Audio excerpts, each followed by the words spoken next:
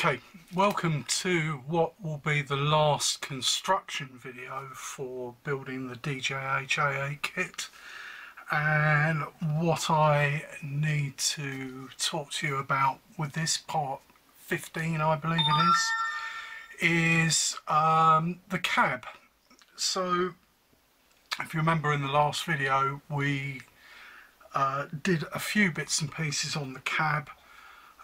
We fitted the toolbox, we fitted the rear step, we fitted the two side pieces which provide the steps for the driver and fireman to actually get into the locomotive, but we didn't do anything else. But what I've done over the last couple of days, rather than do my normal thing, which is tell you what I'm going to do, go away and do it, and then come back and show you what I've done and any pitfalls, I've actually been away and I've done everything that I needed to do. So the first thing that I've done is I have built the cab interior. Sorry about the sun is in a particularly bad angle at this time of the day, but this large piece at the bottom that you can see, that's one white metal casting, and that is the floor of the cab. The back head at the back, that's another white metal casting, and if you can see, it screws in with self-tapping screws. You don't need to solder, but what you need to do is you need to make sure that this casting sits level on this casting. There may be a little bit of flash that you will need to remove, but before you start building the cab controls, I suggest that you make sure that these two castings, the big casting for the cab floor interior and the backhead casting, that they fit as well as they're going to get. The holes are 2mm. If you drill them 2mm, that's just right for the self-tapping screws.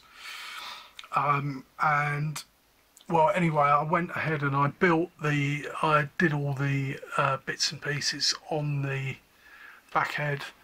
I made this part, the brass part with the lid on it, that not unsurprisingly is actually called the chip fryer on northeastern engines, because it looks like one of the old-fashioned chip fryers. So I made that first. That's two parts. You have to curve the lid. Whatever you do, make sure it's square. So square at the top, square at the bottom. Make sure it's square. There are half-etched recesses on the inside for the curved bit to fit into. You can cover up the gap with solder. It's not particularly visible, but it does take a little bit of care for something that is that looks so simple.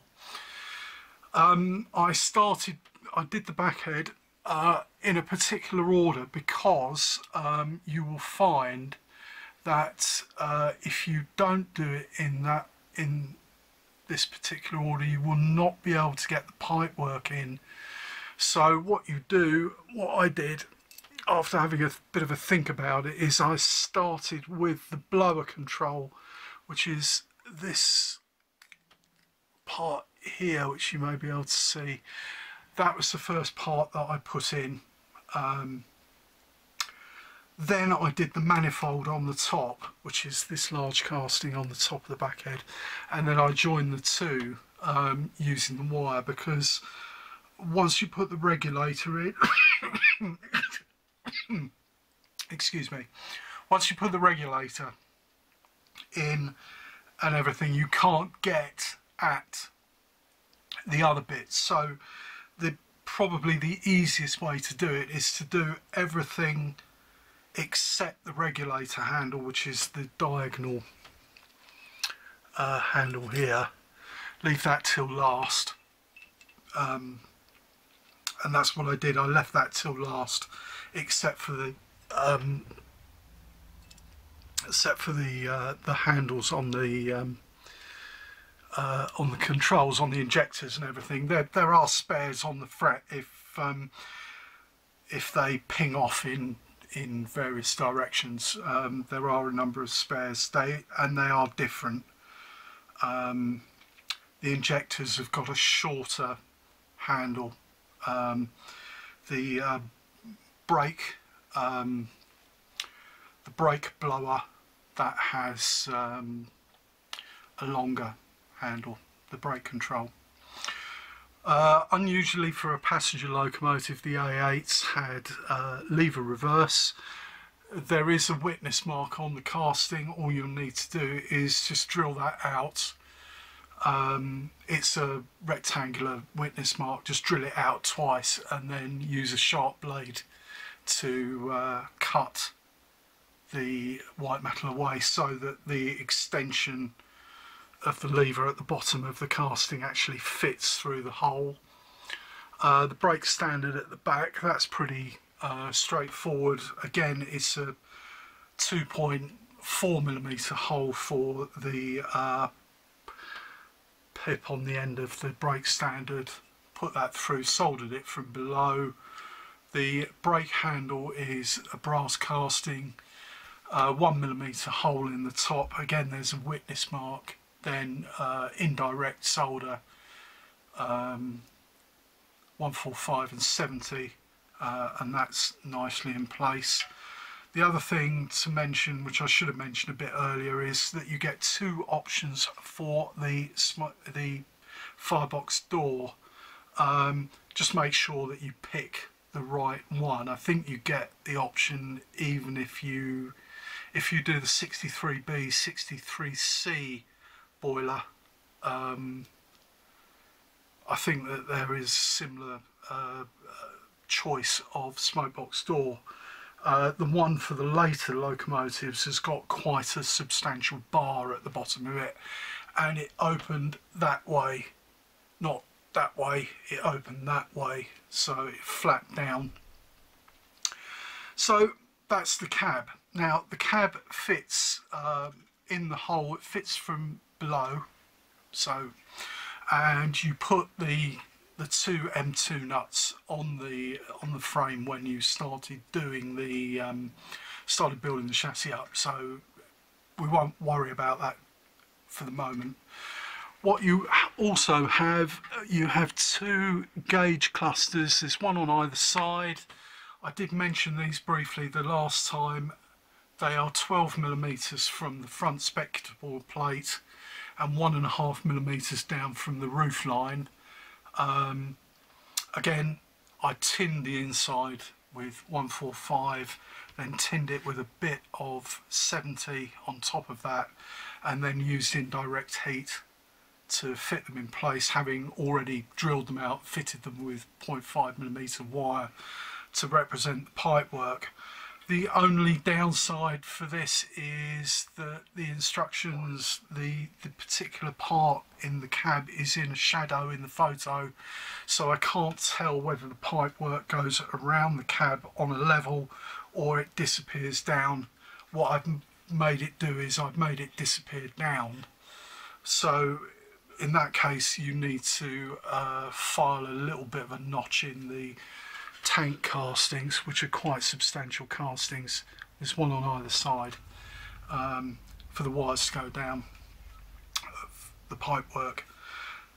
Going back to the these tank castings, I've white metal soldered them at the bottom to the steps, and at the top, just inside the door, I've again 145 and 70 degree solder, and just soldered it in the angle of here to the cab side. Make sure they're as flush against the sides of the locomotive that you can make them.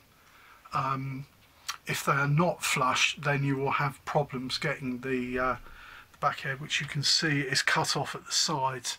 It will not fit underneath, and even though I did press it in as best I could, I did have to take one of my wife's nail files to the backhead casting to actually make sure that it fit. And there's one more part which needs to be mentioned, and that is that's the brake valve. That's a white metal casting, and that needs to be soldered or attached somehow to the tank. There is a pipe as part of this which you may or may not be able to see in there. It's 1mm. Oh no, it's on the other side. What a wally. There you go. There's a 1mm pipe. There are witness marks in the casting for the brake valve. It's 1mm for the drain, or the steam pipe that goes down below. That you can use that to support the casting if necessary, and you will need to bend a small piece of 1.6mm pipe to continue the ejector feed, the brake ejector feed from the smoke box. So that is all there is really to the cab. Oh, and the other thing that I've done, which is on page 15 of the instructions, it's the only thing on page 15, is I've soldered a piece of 0.7mm wire across the cab opening at the top of the step to make it look like there's a lip. That's recommended in the instructions, and to be perfectly honest, it was one of the hardest tasks to actually do on this locomotive. It was hard. I lost three bits of wire. They went off. Anyway, it's very hard to get them at the top and solder them. You may wish to consider gluing them. In retrospect, I should have glued them, but I didn't, but I soldered them. The other thing I've done, I've fitted the smoke box door as well. There are two smoke box doors. There's a Northeastern Railway one, which is a different shape to this one. It fits in the same hole. This one, if you're building an LNER locomotive, you just file the rivets off. The photograph of my chosen locomotive at Darlington 69875, you can just about see the rivets on the straps. And there's a piece of 0.7mm wire as the hinge. Don't worry too much that the hinges don't reach the end of the smoke box. It is not all that visible.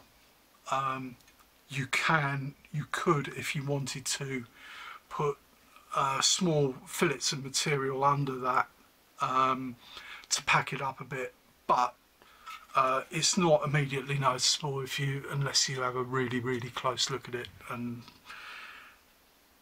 yeah, people are not going to be looking at it that closely. So like I said, this goes up in underneath, and it fits in place with two M2 screws. I've kept them all separate. You should have 6 of these M2 screws. The other 4 actually hold the chassis to the locomotive. So just let me do that.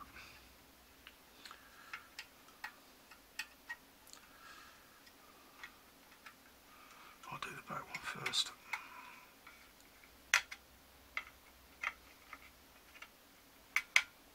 Okay, so there you are. There is the cab in place inside, screwed up, which is great because you can take it off to paint it. You can paint it separately, and you can take the backhead off and paint that separately as well. Sorry, I'm just going to open the curtains a bit, the sun's gone in. Okay, so there we are. Right, so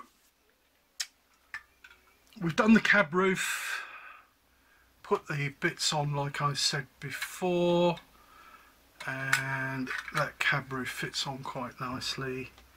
And we have got the bunker again, which I've not fixed in, So there is your ostensibly complete A8, although it isn't actually complete yet, because what you've got to do, and I will cover this in the last video which covers painting and the final item, there are two parts, and this is quite clever because one of the hardest things to do on a locomotive normally is to do the glazing of the spectacle plates front and rear. Now this locomotive has a false spectacle plate in the cab, so what you have is you have a false spectacle plate at the front, and I have cut a notch in it for the brake ejector pipe to go in. And what you do is you use this as a template to cut your glazing. The glazing goes around the top of the back head, and then you put this on top, and it sits on top of the, so if you can see, it sits on top of the cylinders on the tank extensions on either side, and it actually hides the glazing, so it looks like it looks like a proper bit of the cab. Likewise, for the rear, there's a false part for the rear, except on this there are 6 on each spectacle plate opening, and what I have done is I've drilled them out and I've put 0.5mm brass rivets in place and then filed off the backside, cut and filed, and that does the same function for the rear spectacle plate. And the very last thing that you need to do, which you can't do until the chassis is attached to the body, if you can remember back to when we made the chassis, we fitted the large injector, which was quite a substantial white metal casting. If I get the chassis off the shelf,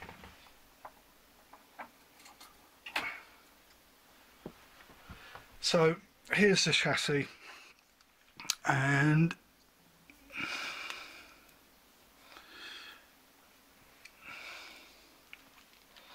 you're probably not going to be able to see it very well, but over on this side of the locomotive is the large injector, and there's a substantial pipe which you ran from the back of the locomotive to the smoke box, which fits into that.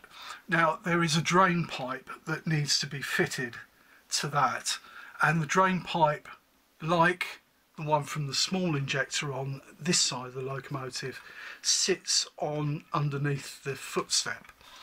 Now I'm not going to do that until I've substantially painted the locomotive, and I'm not going to go into how it's painted to any great depth, because all I'm going to do is I'm just going to use Halford's red primer, which is what I always use, not the grey primer, because if you miss a bit, it looks like rust.